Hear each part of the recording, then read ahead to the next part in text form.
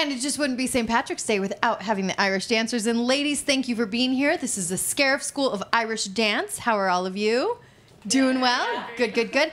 Now, you think of Riverdance, and that's what we're talking about. And Mia here has actually toured with Riverdance. Yep, I have toured with Riverdance. 3 tours. Good for you. Congratulations. So we're going to have you dance here in just a minute. First, I want you all to introduce yourselves. I'm Lexi. I'm Emma.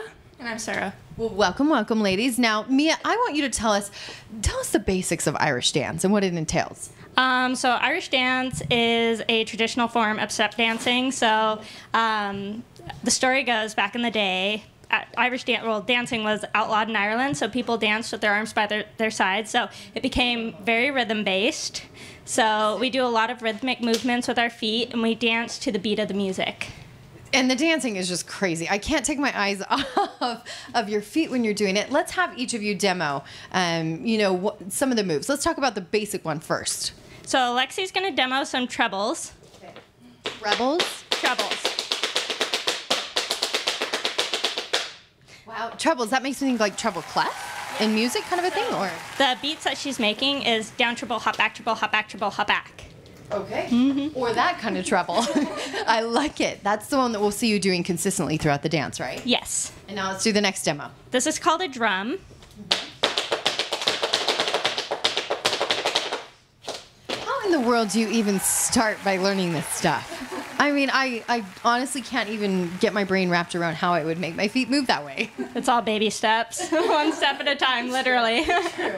Baby steps. But those are drums, and clearly a lot happening with your front foot. Yes. Very interesting. And then what are we going to see next? Sarah's going to demonstrate a front click. Okay.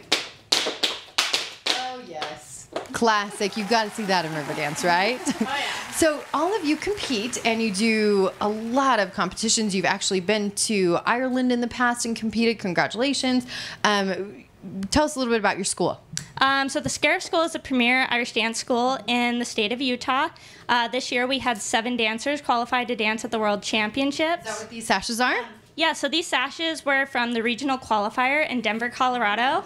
Okay. So Sarah and myself were crowned regional champion, and Lexi was 3rd in her division, and Emma was 5th in hers. Good job, ladies. So we've all earned a spot to dance at the World Championships and compete for the prestigious world title. Oh my gosh, well, you guys are just amazing. I love the dresses as well. Obviously, that's very unique to the dance as well. Yes, and these dresses were designed by Stephen Scariff, the school owner. Oh, I love it. Well, thank you so much. We are going to let you dance us out. Ladies, take it away.